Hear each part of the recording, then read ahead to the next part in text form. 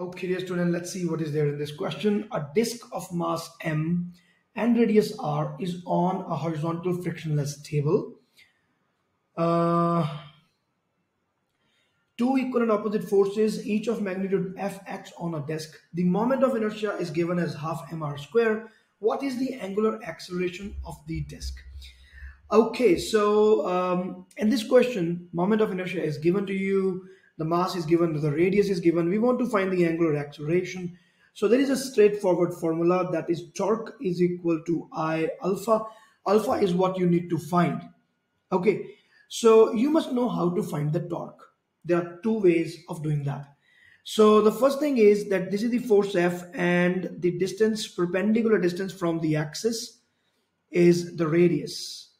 Let's say r, and even for this it is r. So this force is creating a torque in the clockwise direction like this for the wheel, and this force is also creating a clockwise torque. So both of the torques will be added because they are in the same directions, so they will be just added.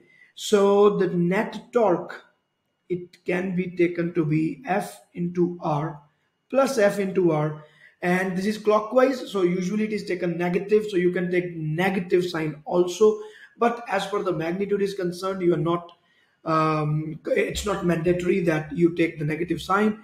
Even if you're not taking negative sign, there is no problem. So this comes out to be 2 into Fr. This is the total torque, and now we just plug our value here.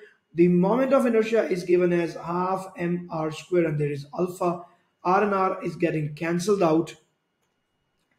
So this is F. Yeah. So 4F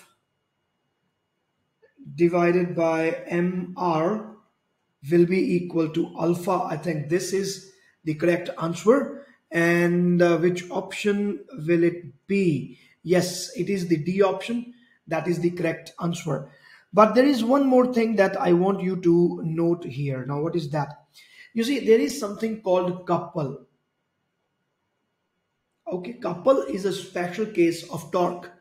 So couple is when there are two forces which are equal and opposite, they are acting on some body which is not even hinged. Like for example, this body is not even hinged. It is given, it is just a disc which is placed on a table.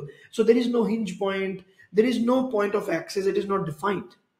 So in this case, instead of torque, what we do, we usually take couple. And couple is defined as the product of the force and the distance between the two forces, the perpendicular distance between the two forces.